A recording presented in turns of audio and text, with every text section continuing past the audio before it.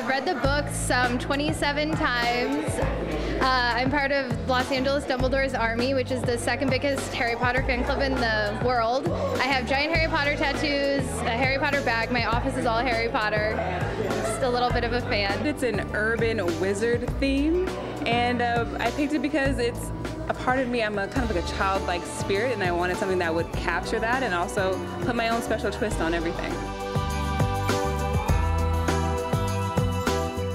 I spent a lot of time at coffee shops when I was in law school studying, and I wanted a place that felt more like me, that had food, really good coffee, had great customer service, and kind of had a different feel than what I had been experiencing in Los Angeles at the time. It's so cute. The wand wall, I think over there is my favorite because I love all the little nods to all the little things and the moving pictures, and I don't know, it's really cool. My kid grew up with Harry Potter. I enjoy the movies myself.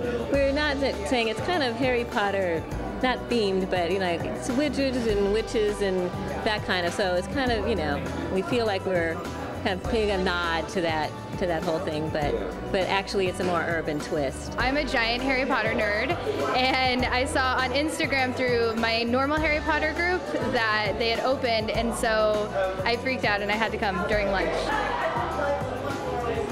Oh, that's good. Sorry, it's the blueberry poly juice.